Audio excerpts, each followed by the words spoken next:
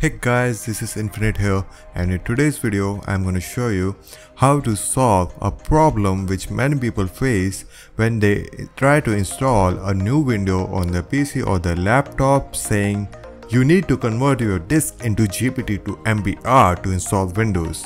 And I know it sounds crazy, but this problem is really common, and I will show you two ways in which you can solve this problem. In the first way, you will lose all your data, so if you want to save your data, you can skip to the part or the solution in which you can save your data, but for that you will need a software, so just skip to that part. Alright, in the first way, we are just gonna use the command prompt. So as you can see that whenever I try to install a window, I am seeing this error which says Windows cannot be installed on the disk. The selected disk is of GPT partition style. So what you need to do is convert it into Mbr. For that, you need to go back to your original install now screen, from where you need to press Shift plus F10 keys on your keyboard. And when you do that, something like this will appear. This is called command prompt.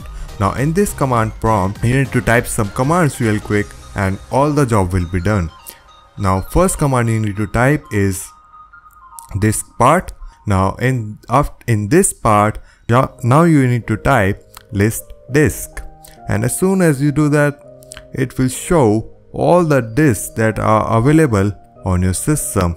And as you can see right here, it's showing disk 0 and disk 1, and according to the size of these disks, you can decide which is the disk on which you want to install your Windows. Now keep in mind, after this step, the commands you are going to use is going to destroy all the data on your disk and all the data in every drive of your disk. So make sure you don't have any important stuff on that disk. So now we are gonna choose the disk selected and type a command select disk followed by the number of that disk. Right, for me right here it's 0, and after that you just need to write clean, and that's all. Your disk will be converted into an unallocated partition. After that, you can just close this command prompt, click on install now, follow the regular process, and in the end you will see drive 0 unallocated partition.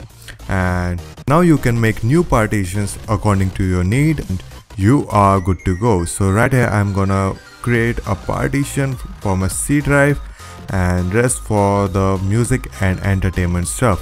And after that, if I click on next, my Windows installation will start. Now this was the first method.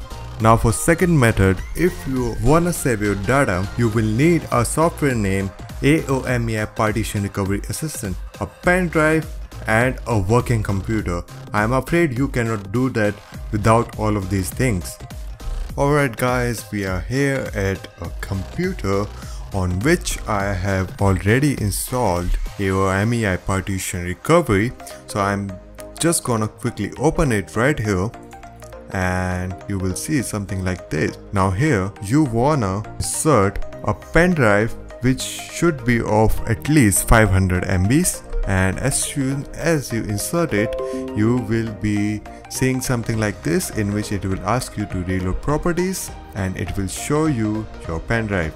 Now what do you want to do here is you want to go to make bootable media. What this will do is it will convert your pen drive into a bootable media, with the help of which you will be able to use your Aomei partition recovery software even without Windows. You will be able to boot into this whole thing right here by just using your pen drive and by booting that pen drive inside your Windows. So I'm just gonna click next here, and it will automatically show you the drive which can be converted into the bootable media, and you wanna click on USB boot device and select it and click proceed. Now one thing to note here is that it will delete all the data on your pen drive, so if it's something important, make sure to copy it right here on your desktop or someplace safe. So as soon as I click this, it will start and convert my pen drive into a bootable media. So let's wait for it to happen.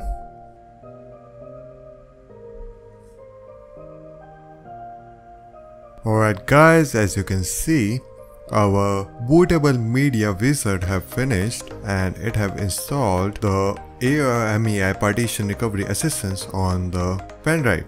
So let's just finish this and now we are gonna put this pen drive into the laptop on which we are gonna run Aomei partition recovery assistant.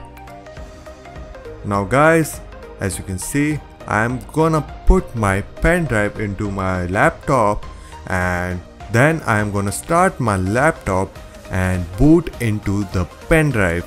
Now as I have set preference to boot into my pen drive first, already into the BIOS, it's gonna boot into the pen drive.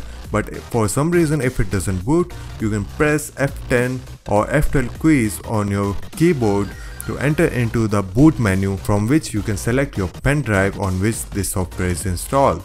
Alright, once you do that, you will see something like this. Now here, you will see that there is a disk which is of GPT partition right here, and you will see all the information about the drives above. Now what do you want to do is, you want to click on the GPT partition disk, and if you right click on it, you will see an option of convert to Mbr Disk, or you can choose the option on the left hand menu. Now if you click that, you will see something like this, and as soon as you do that, the arrow on the top right hand side will appear. Now if you click on apply, the main operation of converting your Windows drive from GPT to Mbr will be done, and your Windows and your drive will be converted to this. And as you can see, all the operation have been done and it has successfully converted this drive into the Mbr partition. Now you can put in the CD or the pen drive on which the Windows is and normally boot up, and when you do that, it will not show the error of GPT to Mbr. Now if you are doing this, there may be an error which shows 2GPT_BCD or 2MBR_BCD missing. Now this error may occur because, as you can see in the image right here, you can see there are some star partitions, system drive and C drive, because of which it is not able to not able to convert all the partition into the Mbr. For that, you need to delete all the unpartitioned drive and create a simple new partition, and I hope this problem will be solved. But if it's not solved, I am afraid you need to delete all the data on your drives and create an unallocated drive, from which you will need to create a new drive in which Windows will be installed. So guys, that was it for this video. I hope this helped you to finally solve this problem, and I know second methods is real big, but it does help in saving your data. And if you see from my point of view, if the data is important, why not spend those extra 15 minutes to save it? So if you have any problem, please let me know down into the comments and I will try to solve them as soon as possible. Till then, this is Infinite signing off.